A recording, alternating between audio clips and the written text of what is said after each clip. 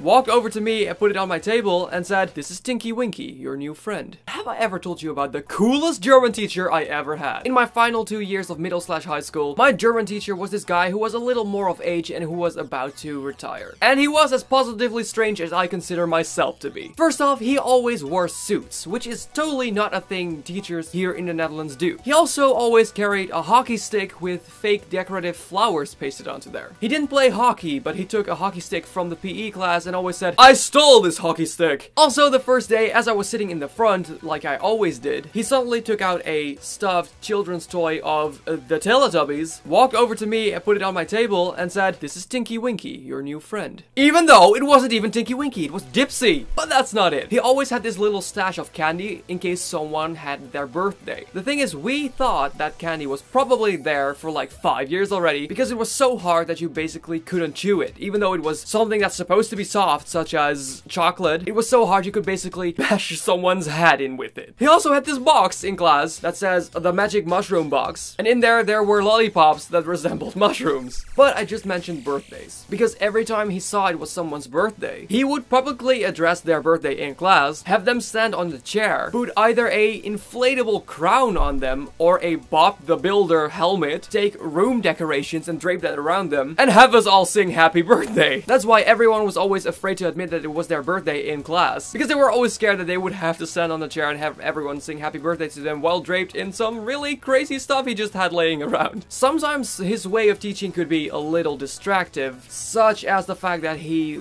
had trouble not talking, which is funny because I have the same thing. Do you think he's me from the future? For example, if we were to do a test, he would sometimes sit in front of the class at his desk and just mumble,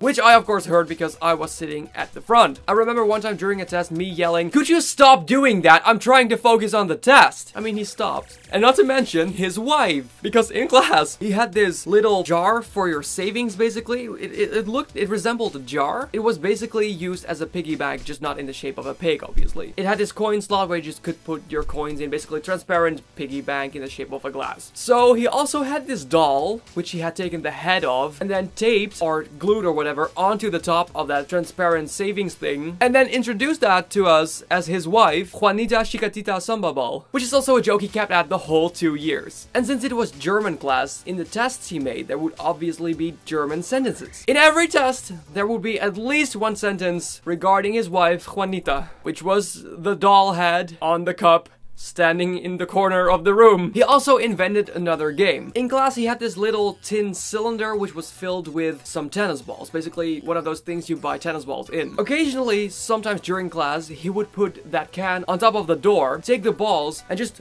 throw the balls at the tin, trying to get the tin to fall off of the door. This is a game he would call Ball Ball. And as I was always sitting in class, I would always talk to some people sitting around me. So I asked them to record something as well, talking about our teacher and their experiences. So like every lesson we got from him was so exciting, I remember, because we never knew what was going to happen. And I believe one time I didn't bring my books or I didn't do my homework, something like that. And he had those empty cans and he put them on top of the doorway. There's this edge and he put them on top of there. And he gave me this ball, like a tennis ball, I believe. I had to throw the ball at the cans to throw them off the doorway just because I didn't do my homework, and it was so strange. And some other people had to do it as well, like in lessons afterwards. I didn't hear it from anyone else that they had to do it from other classes, but like that was his teaching style. If you don't do your homework, just throw some cans off the doorway. This makes so much sense, yeah. And also he had this thing that he'd call students with their street name where they lived, and he'd always say, "Yeah, I was so close to your house, I almost rang the bell." When he asked a question and you raised your hand, and for instance you lived at like Alleyway, that's your street name, you raise your hand and he'd say, "Yeah, Alleyway, give me the answer." It was so funny, but he did it for like 2 years. And he had this hockey stick. If we were talking or disturbing the class, he would take his hockey stick and jam it on a table, and we'd all be like, "Oh my god, keep down." We would be so scared for our lives that we would get hit with a hockey stick. But it was very funny and I really enjoyed his classes. It was very memorable.